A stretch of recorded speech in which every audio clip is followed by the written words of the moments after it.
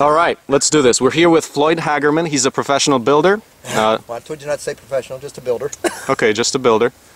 Of 20 years experience for residential and light commercial construction. Okay, so here we've got the infamous wall.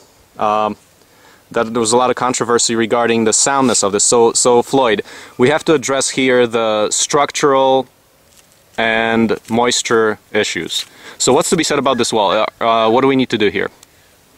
Well, if you get this wall, we got two issues. We got the ends that's always going to be exposed to the weather, but those can be addressed by using concrete back in a little ways. Right now, this is an exterior wall. It's because the rest of the structure isn't built on it. But this is basically just an interior wall.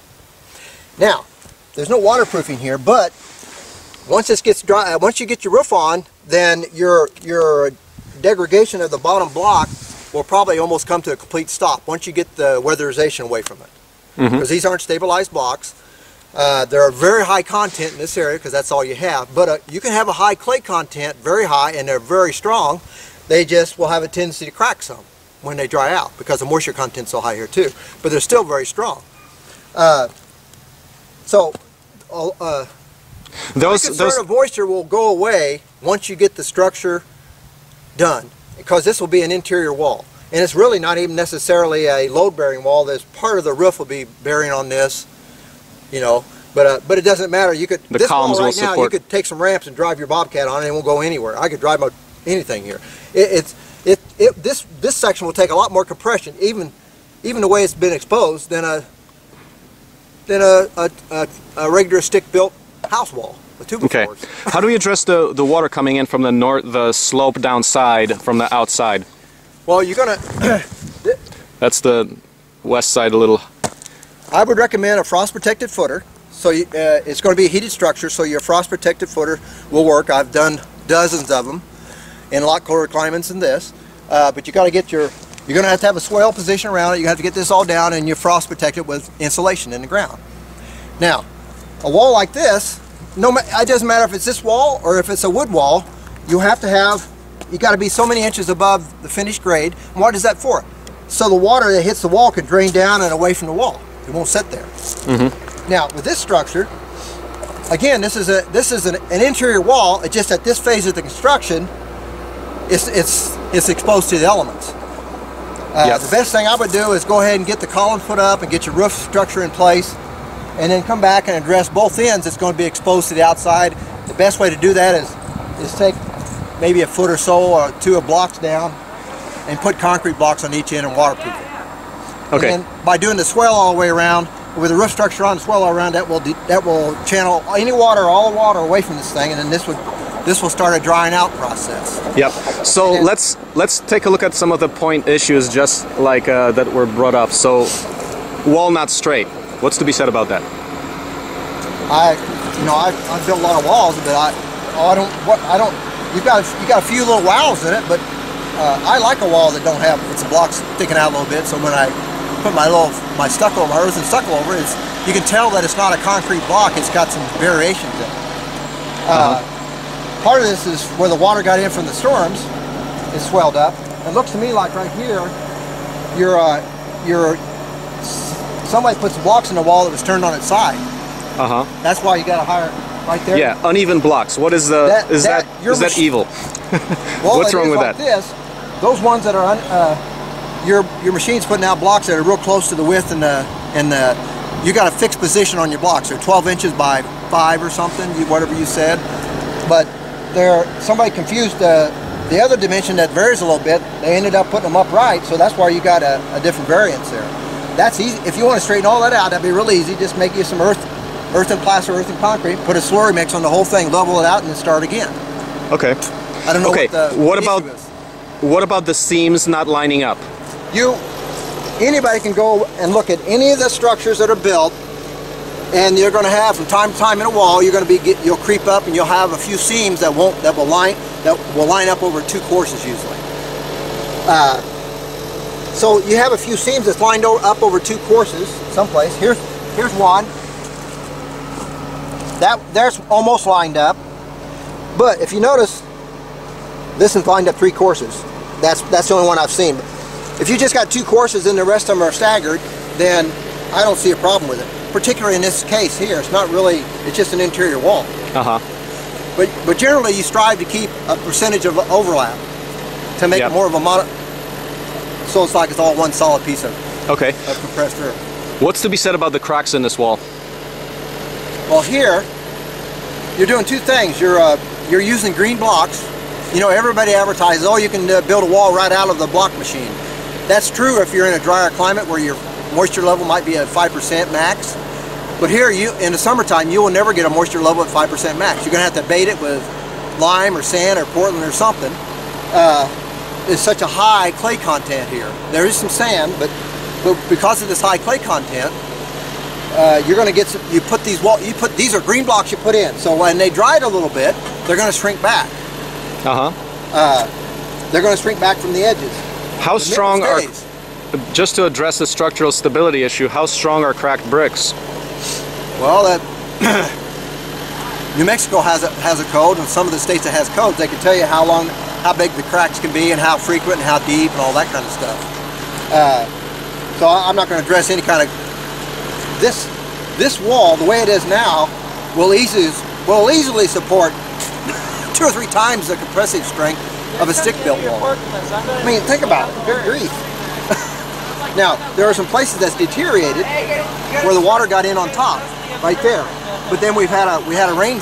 We had almost, really over the course of a week, we had almost 4 inches of rain. Yeah. So that was your fault. You didn't have it. You should have used a plastic continuous seam. That's what I do, because every place you got a seam like you had it, well, it leaks back there, then you constantly have water coming in. These are unstabilized blocks. The only issue I can see with anything might be is where the blocks meet the footer. And there wasn't any waterproofing put in. If this was an exterior wall, I'd say you're going to have to tear it down. But this is an interior wall. This is going to be dry. It's not going to see any moisture as soon as you get the columns and the roof on within a week. This will not see any moisture except on the outside. And the first thing you do is get the columns up, get the swell back so the water can drain away, and it will never have a tendency to come in through underneath the floor and get this damp. And it will start a drying process as soon as you get this roof on. It will start a drying process, and you know, in a year, you know, the question is, I don't think there'll be enough moisture once you get the roof on that will cause any deterioration underneath. These places here where this is deteriorated, you have to take those blocks out and put some new ones in. But you know what? That's what's good about this stuff. You can take blocks out, press some more, and put them right back in. Don't hurt anything. Excellent. And the stuff that's bad, what do? You throw it over there and you let the weather try to crumble it up, and you can use it again. You don't have to take it to the landfill. You don't have to worry about termites. You don't have to worry about a whole bunch of things. You just go press some more blocks, take those bad ones out, fix those, and then but these few places where you got 2 layers of 2 seams on top of each other, they're very few and far between. Structurally, that's not going to hurt anything because you're sitting on a footer to begin with. Remember, load goes out at a 45-degree angle, so that's fine. Now, if you had 4 or 5 layers of it and the crack was all the same, then you got a problem because then you got this. But you've only got 2 layers. In reality, you only got 1 block difference that they're on top of each other. So you can't, and the rest of them are tied in up here and it's tied in on the bottom. So you're not going to get like this. There was a claim made about trash bricks being used in this wall. I don't know anything about that. On what I see that you're making, they're just a clay brick. I don't know what, you know, I don't want to get into that. I don't know about what you mean by trash bricks. These ones here, they seem pretty good. My machine is made by somebody else, and when I use this, if you look at my blocks, they do the same thing. Now, the only thing is, these blocks have been exposed to the weather, so they dry out. I guarantee you, these blocks, if you put them on pallets and let them season for a couple months, they'll dry out real slow, and you'll have hardly any cracks. These are what's called surface cracks. Yeah. Now, if you have them covered up so they could dry out slowly over a period of a couple months, you won't get any cracks because the whole block releases the moisture from the inside and it shrinks uniformly. What you have here, the outside of the block shrink real rapidly because the moisture and the wind and the sun sucked it all out, and it shrinks so rapidly, and the subsurface underneath there wasn't quite as wet, dry, so it started shrinking back and it forms cracks. Excellent. Yeah. So with respect to this whole project here and this wall, well, let's say the wall here. What are our next steps to backfill this, protect it from water? If this was my project, I would address both ends. I'd tear the blocks back a couple foot, use a little bit of waterproofing from the ends, because you will constantly get moisture from the ends, and then waterproof, and then bring blocks of concrete in a little ways, and then waterproof the concrete separate. Keep the concrete separate from the earth with a vapor barrier, whether it's mastic, whether it's probably a mastic, and then go ahead and build your wall back up against the concrete blocks, the part that's on both ends that's going to be exposed to the elements. And then this here, I would take and clean it off, fix your water damage here from the storms, press a new box, put it in there, and I would just put on a thin slurry of earth and plaster, a little bit of lime and clay and sand, and slurry this in back level. And then when you're laying the blocks next time, I would be real careful and make sure that you're using the two sides, that the dimensions are always the same. That way you'll have a good flat surface. What's happened here, you can see it right there. Somebody wasn't watching what they was doing, and they laid these blocks right here. These were on the side that came out. They should have been turned over. See how they came up? They should have been turned over. This block should have been turned over. Then it would have been the same height. Just like my block machine builds 4 inches thick, 12 inches long, and the width will vary. You can set it at 6 inches or 8 inches, but it'll always be a 1/4 inch or 1/2 inch difference. So that's the side you put side by side. So that's why it doesn't, but the height will always be perfectly the same. So this is because somebody got confused, and maybe your block machine, if those dimensions were spread out a little bit farther, then it wouldn't be, you couldn't get them confused. They'd have to lay down. Okay. And as far as completing the moisture protection of this wall, what are the specific steps? So we put a vapor barrier on this wall here. What are the steps? After you get the columns up and the structure in, it's dry, then I'd come back, I would clean this back, clean everything back. I would waterproof this down here, and then I just use 6 mil on this part. The part that's going to be exposed to the dirt. 6 mil plastic? Yeah, and we're only talking about 16 inches. We're really only talking about 16 inches. That's going to be, maybe, let's see. Yeah, about 16 inches of backfill against this wall. But the backfill will never touch the wall. You're going to use 6 mil plastic, okay?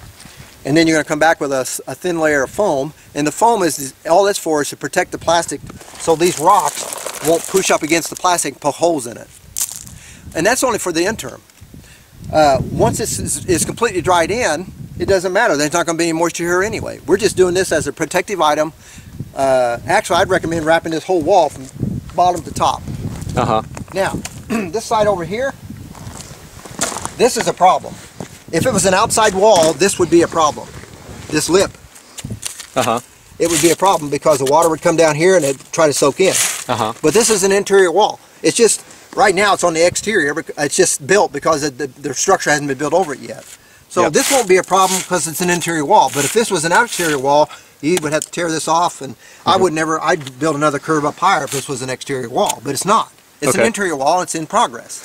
Is it wrong that this wall here is not centered on the footer there? Is that going to cause a problem? Well, you're supposed to have a little stuff on both sides, but this isn't going to be a very tall wall.